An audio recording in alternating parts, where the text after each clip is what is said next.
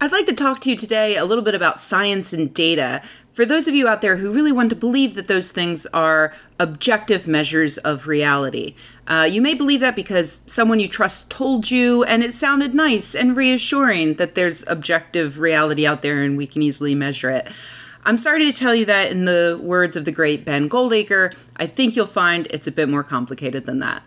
I'm thinking of all of this because I recently saw a news article proclaiming that people in Philadelphia, my hometown, are drinking less soda after instituting a tax on sugary beverages.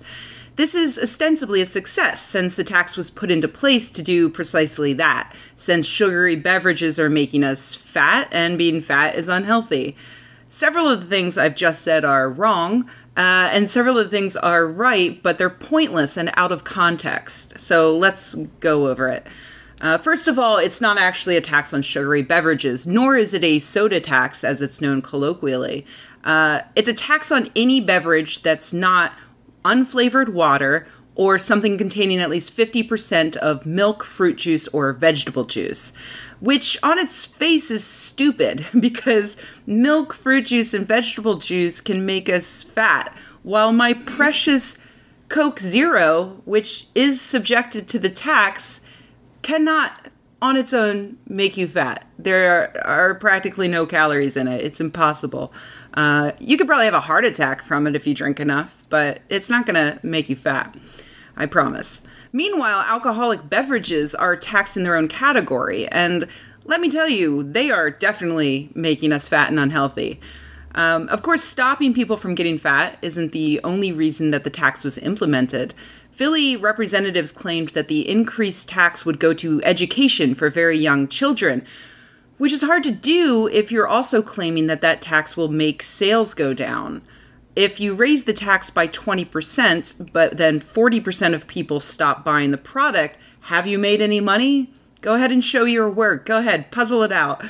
Take 100 people, they pay $1 in tax for something. That's $100.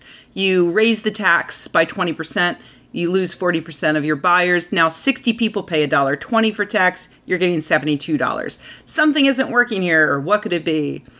Let's talk about the actual study, though. Their data does show that 40% of people are less likely to drink a soda and 60% less likely to drink an energy drink.